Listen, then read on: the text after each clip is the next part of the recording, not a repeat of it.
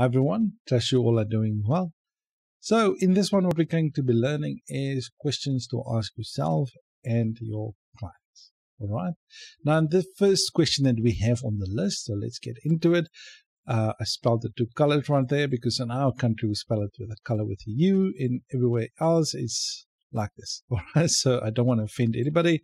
So that's why I'm putting it like this. Okay. So the color scheme.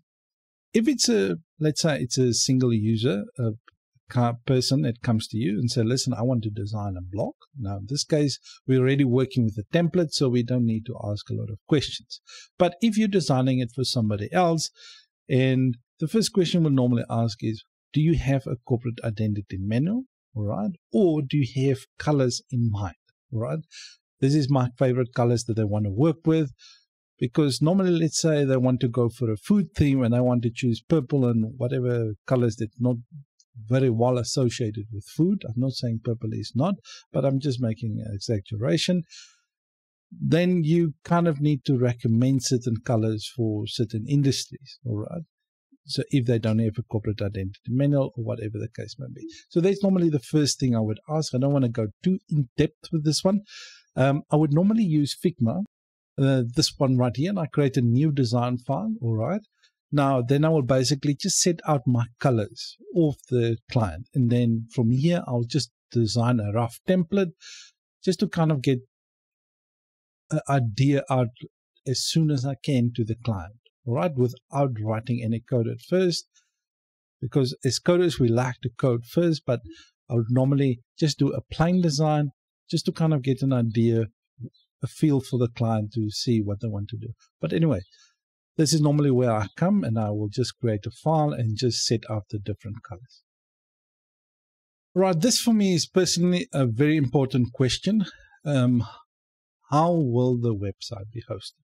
Right, now, I remember in the States or anybody where else, they would normally say, but I'm the designer, I will dictate to the client where I'm going to host my website. All right. Now, the problem is in countries like ours, the client already have a place where they're hosting a website. All right. So they're not interested to move from that hosting company or whatever the case may be. Now, most websites in our country are shared hosting. Now, that's a problem for Laravel developers.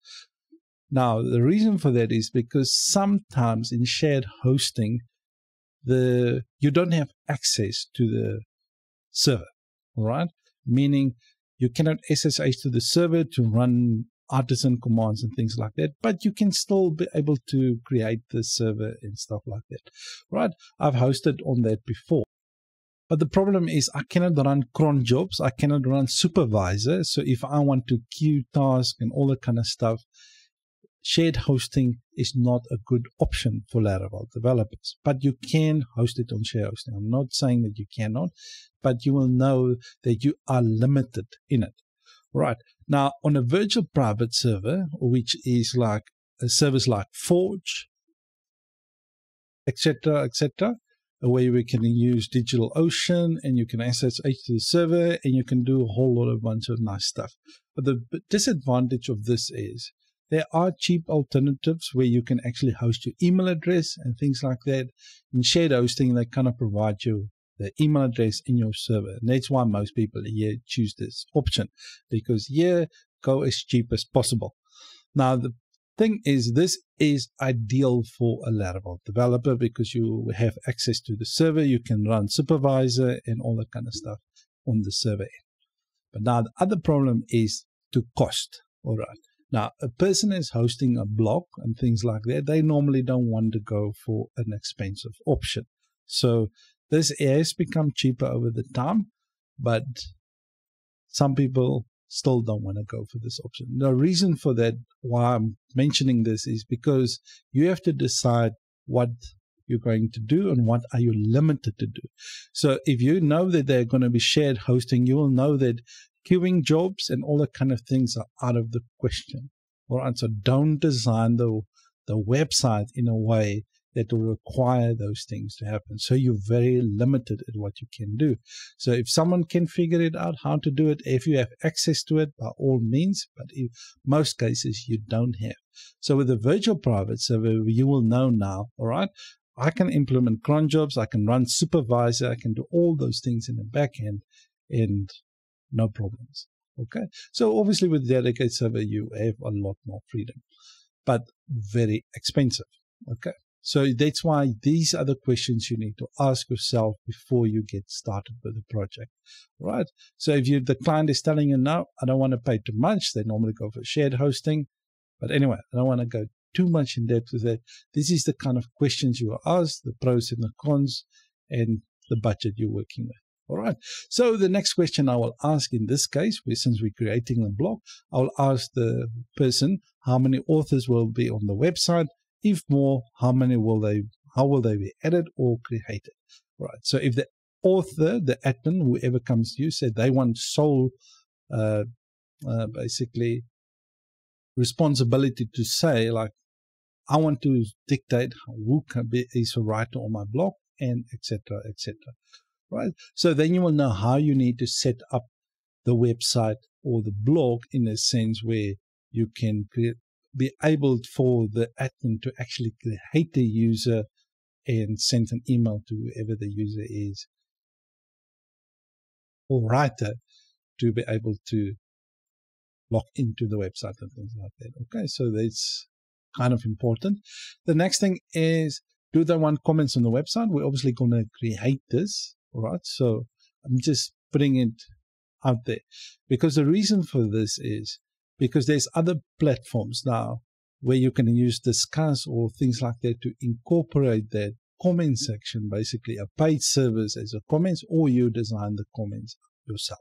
Now, in this case, we will design it ourselves, but you need to think of the structure that you need to design your website. All right. So actually, I will ask this question before that, but this is not in order. Will they want to add videos or other type of content in the future?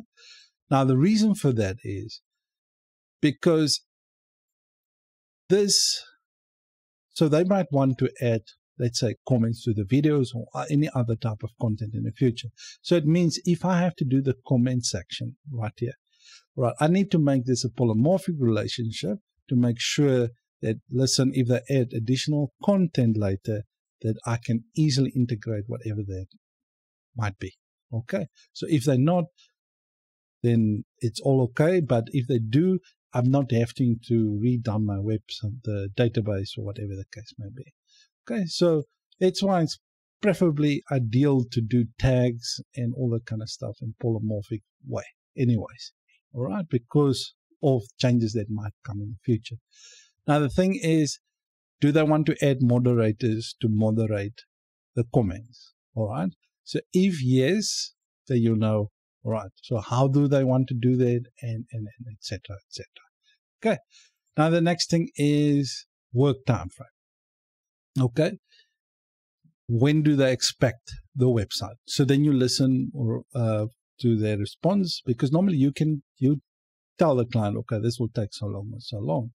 But you cannot kind of, when you ask the question, either to yourself, if you think, all right, this will take me 2 weeks, then you ask the client, and they said, no, I need it by next week. Then you kind of have an idea how long, between you and the client, how long this will take. Then you can say, okay, they got a time frame of 1 week, and you tell them, listen, it's not possible to do it in a week.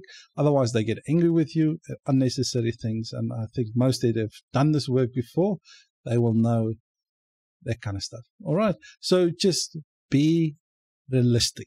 All right. Don't be too optimistic when you give a time frame. So if you think this will take 3 weeks, don't tell your client 2 weeks. Be reasonable. Allow yourself an extra week for errors and debugging. Okay, because that does happen. So if you think it's going to take 3, tell the client 4. Basically, the rule of principle here is under promise, but over deliver. And I think people trying to do the opposite because they're so desperate. We over promise, but under deliver. That's not good for your image and things like that. Okay, so I don't think this is some of the things that the people that's learning from the series wants to know, but I think there's a couple of guys that wants to maybe make a career out of developing. So I just wanted to discuss some of these things with you, okay? So there's obviously a whole lot of other questions in here, but I don't want to go too much in depth with that, but I just wanted to get the basics for you guys out there. All right, so we're obviously going to do this block for learning purposes, but during the process, I'm going to treat it as if I'm doing it for someone else and not for myself. All right, so when you do things for yourself, you're kind of very slack on certain things, but we have to be professional all the time. All right, so that's it for this one. So if you have any questions that you might think you need to ask your clients or what you normally ask clients, please leave them in the comment section for others to see and also to learn from what you normally would ask. And I would love to read them.